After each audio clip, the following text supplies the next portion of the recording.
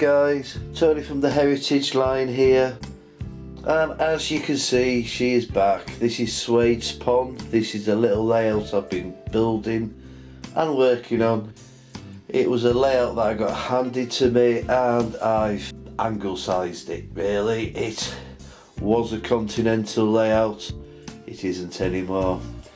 I've still got lots and lots of work to do to this. I'll swing you around to the other end as well.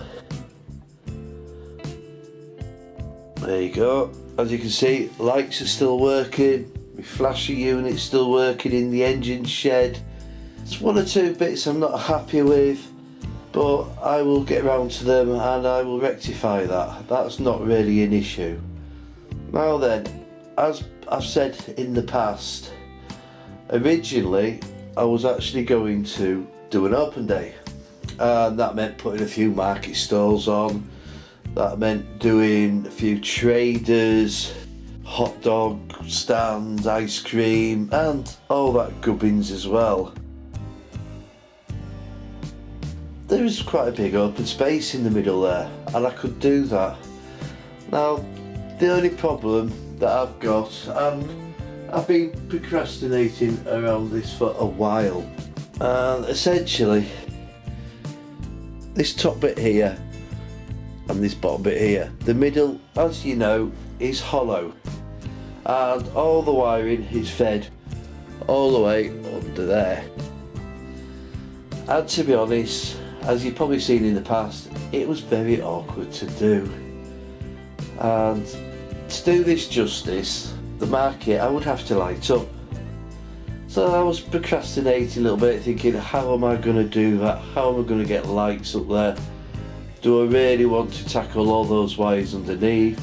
Chance of pulling some more wires out. Well, I think I may have the solution. I've got to try and test it yet, but I think there is a way of doing it.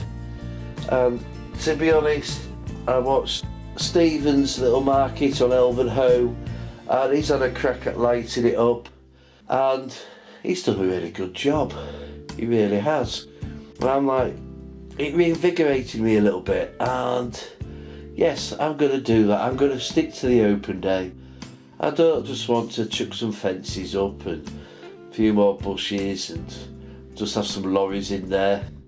I'm going to go the full hog. I'm going to make it an open day. I'm going to have it lit up at night. Now then you say, why would you have an open day at night? Because they don't run at night. Well, they do and they don't. Yes, you're right, generally they don't. But some people make an event of this, and at night time you might get a beer tent open, and you know, people go there, have a few beers, enjoy the music, enjoy the shows, and maybe get guided tours around things and get told one or two stories about the place that they haven't heard before. So I thought, yes, I can actually do it at night as well. I've got a real special treat that, I don't know, it's a mystery surprise really. It's something I've got to build that's in my head at the minute. If I can pull it off, it will be an amazing animation. And that's all I'm going to say about that for now. It's still bouncing around the old snoodle, but if I can pull that off, it would look great and it would set off a nighttime scene brilliantly. But for now, this hasn't run for a while. I've really got to give it a clean up. I want to see some trains running on it. That would be nice. And then it gives me a blank canvas to start working on again. So that is what I'm going to do. Let's get cracking.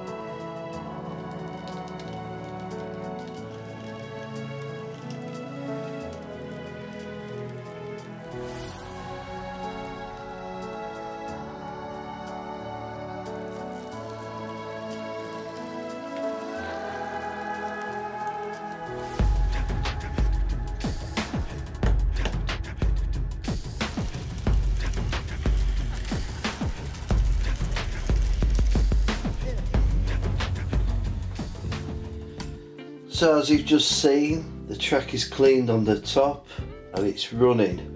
I do have one or two niggles with it, and the first niggle is this part here.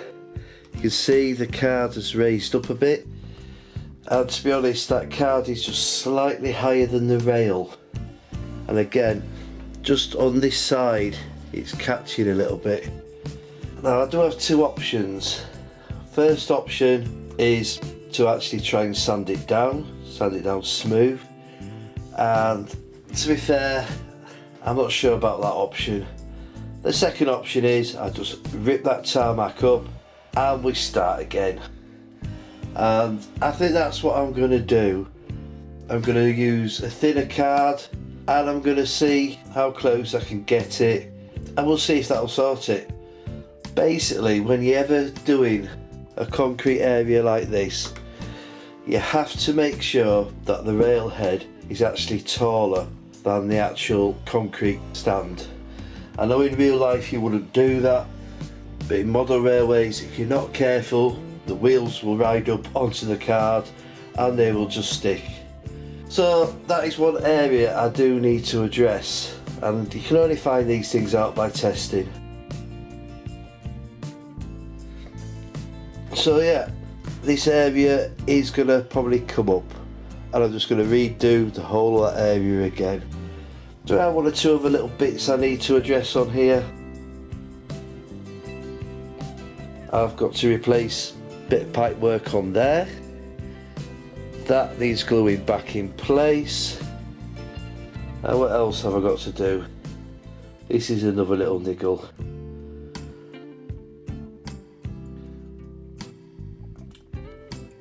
That capping stone there is missing. Yes, it might only be a little thing, but these things are noticeable. So that's something I need to address first before I start cracking on with anything else. Right, as you've seen, I have actually cleaned the front bit. I've not tested it yet because I need to do underneath where these tunnels are, and I need to do the back of the board and all the sidings at the back as well. So that will be my next job. So I'm going to crack on now, get on with that. Bit of luck, when we come back we'll see something running on the bottom as well.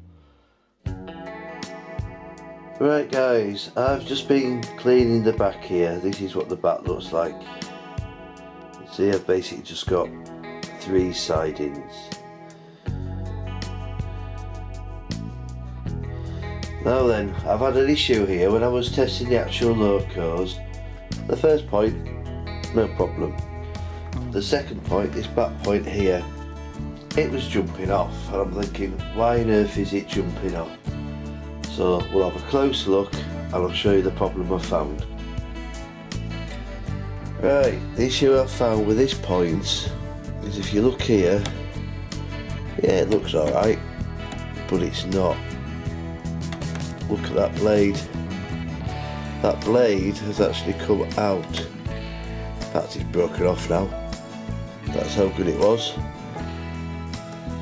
So that's another issue I need to do. So I've got a point to change on that one. So that's another job for the list. Well, we'll get it sorted and then we'll be back on with it again.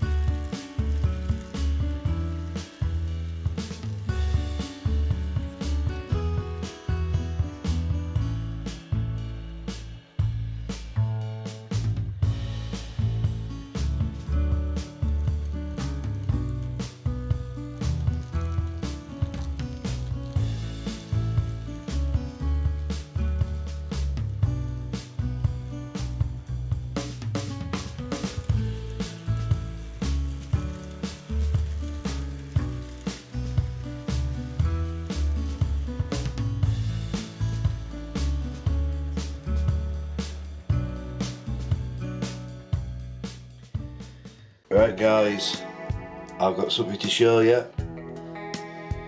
Let's see if we can make it out.